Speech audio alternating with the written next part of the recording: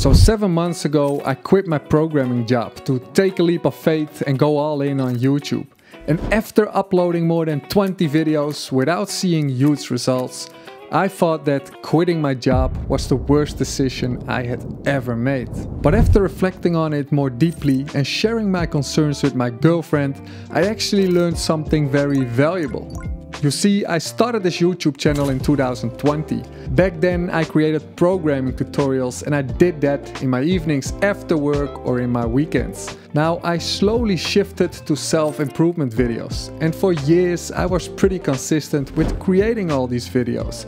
I was basically trying to improve a bit every single day. Now back then I wasn't aware of it, but this is actually something that James Clear popularized. If you get 1% better each day for 1 year, you'll end up 37 times better by the time you're done. Now I absolutely think that that is true, but I also learned that having periods of intensity is extremely useful, especially when you're learning something new. I mean, even though I'm currently not seeing the results I hoped for, I definitely learned a lot, and I wouldn't have learned it this quickly if I hadn't quit my job and gone all in. So for anyone that wants to try something different in life, here's lesson number 1.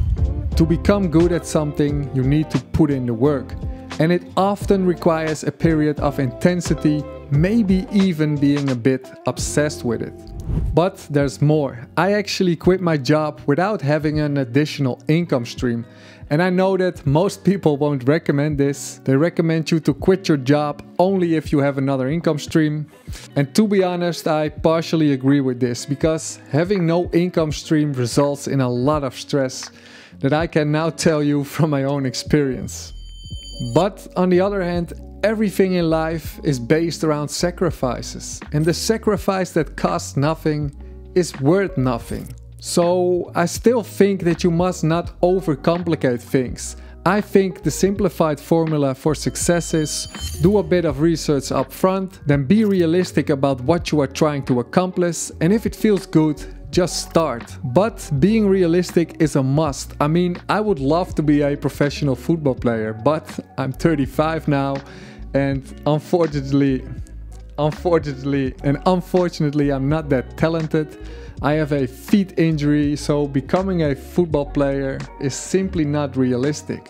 But on the other hand, becoming a successful YouTuber is tough, but I think it's not impossible. So don't overcomplicate things, just start and learn as you go. I mean, I've learned so much compared to 7 months ago, and I wouldn't have learned all of this if I didn't quit my job and took a leap of faith. So lesson number 2, don't overcomplicate. Just start and learn as you go.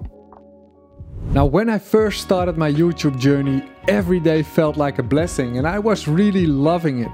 But after a while, this started to change a bit. I mean, I still enjoy it, but now it starts to feel a bit more like work. And with work, I actually mean voluntary work, because it pays me almost nothing. Anyway, what I'm trying to say is, just when I had a regular job, there were days that I was not really in the mood for it, especially after a holiday. I always had this feeling like, is this what life is all about? I just want to enjoy nature and spend time with my loved ones. But interestingly enough, a couple of months ago I went on vacation to Thailand, and when I came back I was actually having the exact same feeling. Cheers. Even though this YouTube journey is more or less a passion project. So the point that I wanted to make is that even when you're doing something that you love, there comes a time when it starts to feel like a regular job. And there are days when you don't really want to do it, but you still force yourself to do it.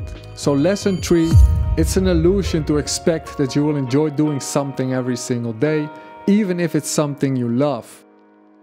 So that was it, my 7-month update. Now if you are curious about my 4-month update, then you should watch this video here.